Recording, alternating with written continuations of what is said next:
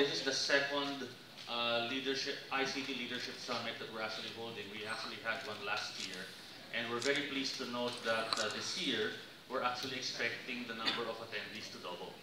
We are expecting about 500 C-level executives and business leaders, as well as owners of small and medium enterprises, to be with us this afternoon for the plenary.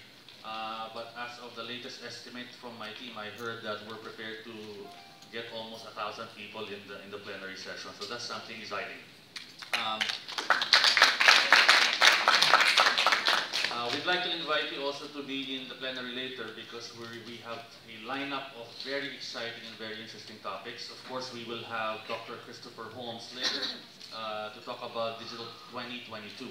IDC is going to provide an overarching theme in terms of digital, not only here in the Philippines, but what they see as well in Asia and globally.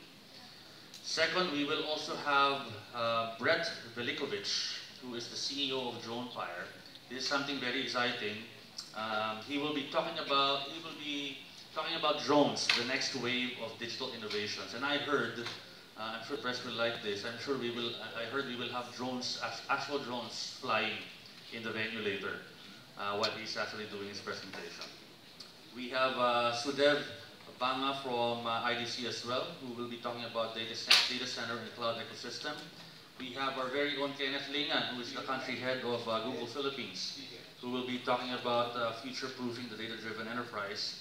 We also have Mr. Carlo Ople, who is the managing director for Dentsu Digit, who is going to be talking about a topic which is saying that digital is actually more than just technology, which is very important.